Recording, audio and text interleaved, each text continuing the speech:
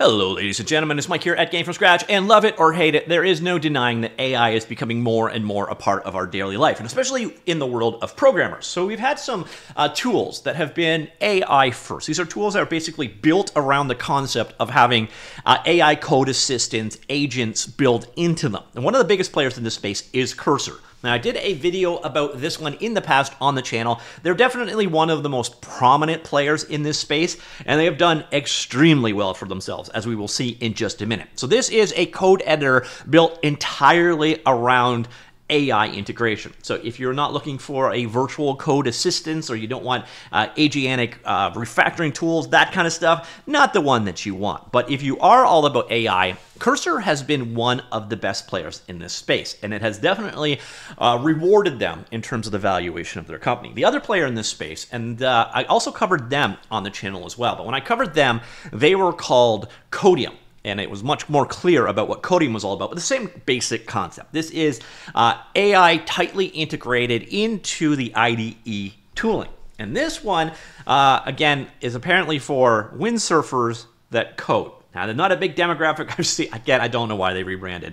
But same basic premise as what we were dealing with when we were talking about Cursor and Windsurf. You may actually even look at the screenshots here and think, huh, they look awfully similar. Well, there is a very good reason for that, and we will get back to that in just a second. But first, a little bit of a showcase of their success and relevance in the world. First, we'll talk about Cursor. Now, this was just earlier this month. So earlier in May, they were valued at $9 billion as investors injected $900 million in cash into this company. That is kind of insane. And I also think that they may regret that. I'm not 100% certain, but some things have just changed that may make that valuation seem a little steep. And you know what? I don't even know what money is anymore. When I was young, I remember $1 million seeming like this unsurmountable stuff. Now we toss around billions like it's popcorn. So anyways, very successful company in that regard. So Anysphere, the maker of Cursor, were valued at $900 million just earlier given $900 million to value them at $9 billion. And then on top of that, we had Windsurf was just agreed to be bought by OpenAI. Yeah, that OpenAI for $3 billion. And that was also earlier in May. So that was May the 6th that announcement came through. So there is big money in this space. Now, when I talked about both of those products, I said they probably look awfully familiar to you, and there is a very good reason for that. And that is this: Visual Studio Code. So Visual Studio Code is what both of them are made out of. These are both forks of Visual Studio Code.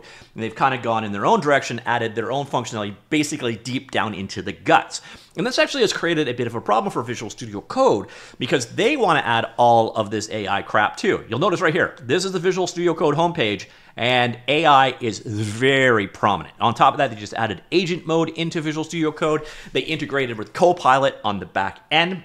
And obviously, they wanted to monetize Visual Studio Code for AI, and they wanted to make it so that you'd subscribe for Copilot to work with Visual Studio Code, etc. Now, the problem with this is the other two companies, because they are building it right into the guts as opposed to doing it as extensions, were basically eating their lunch. So that's how Cursor and Codium, or Windsurf now, managed to be as successful as they were. That they took the foundations of Visual Studio Code, and then they kind of rebuilt the guts to have this own. And that meant that not necessarily the marketplace wasn't consistent. It wasn't a single code base or anything like that. They were full functioning forks. And they were obviously, one was valued at $9 billion, and the other one was bought at $3 billion just earlier this month. So you get an idea how successful they were with that. Well, if you've looked at Visual Studio Code's recent releases, they've been building more and more and more of the functionality into the guts. So if you do not like AI at all, this world hates you because you don't have a choice. Basically,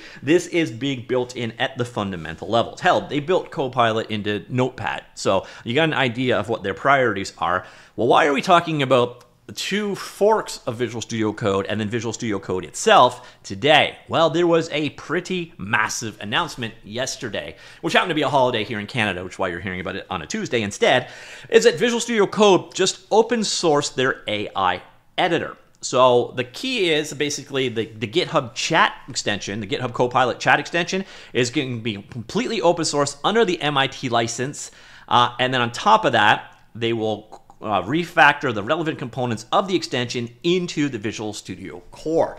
So that means Visual Studio is open sourcing the client-side portions of their AI. So it's basically the secret sauce that's making Cursor work and Windsurf work, and then, of course, powered the Copilot, the GitHub Copilot chat extension. Well, that is all being open sourced under the MIT license model, so you can actually look into and see how things are implemented, and then they've got a bit of an explanation of where they're going. Again, something that some of you may dread is this part. It is going to be built into Visual Studio Core. So this is becoming core functionality to Visual Studio. This is not going to be an extension. This is not going to be something that you can ignore anymore. It's going to be part of Visual Studio Code. So if you do not like AI integration, you're not going to like that part. So why did they do this? So over the last few months, we've observed shifts in AI development that motivated us to transition our AI development in Visual Studio Code from closed to open source. First off, large language models have significantly improved, mitigating the need for secret sauce prompting strategies. In some ways, that means the special stuff that made AI integration special isn't so special anymore.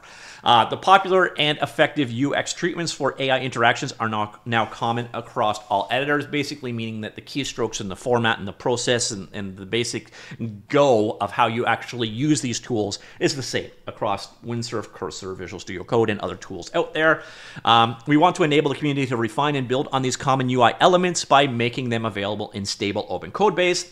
An ecosystem of open source AI tools and Visual Studio Code extensions has emerged. We want to make it easier for these extension authors to build, debug, and test their extensions. This is especially challenging today without access to the source code in the Copilot chat extension.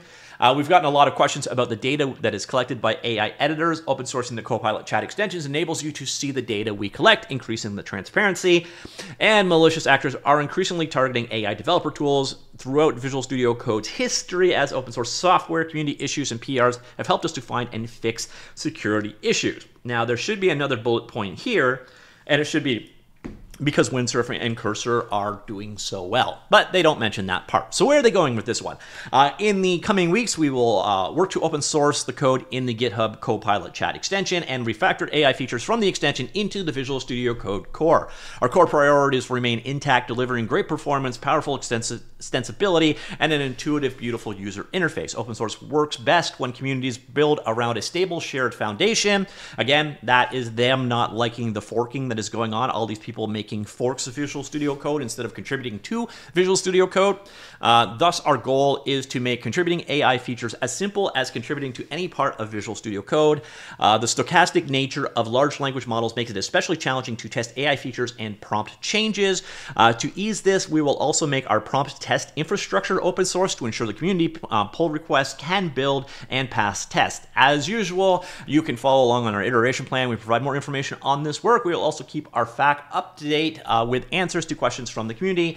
We welcome your feedback as we bring this vision to life. We're excited to shape the future of development as an open source AI editor, and we hope you'll join us on your journey to build this in the open. So the winners here, if you are building tools that are still in Visual Studio Code, you should have tighter integration into this AI stuff. So if you are doing AI tooling in the marketplace in Visual Studio Code itself, you should be able to do more. Because it's going to be built into the core. The losers here are people that hate AI in their tools and potentially Cursor and Windsurf. I'm curious what you think on that one. Do you think that those two companies are going to suffer, or do they offer enough beyond what how they differentiate themselves from Visual Studio that it's justified for them to be complete forks? Curious what you think on that one. By the way, in the world of open source, one other quick announcement came from Microsoft as well at the same event, and that was this. They open sourced the Windows Subsystems for Linux, or WSL. It is now open source as well. So yeah, that one, there's not really much more to say. Just WSL is open source, and that's pretty cool. So let me know what you think. Do you think the days of Cursor and Windsurf are numbered? Do you resent the encroachment of AI into your otherwise pristine tools? Let me know in the comments down below, and I will talk to you all later. Goodbye.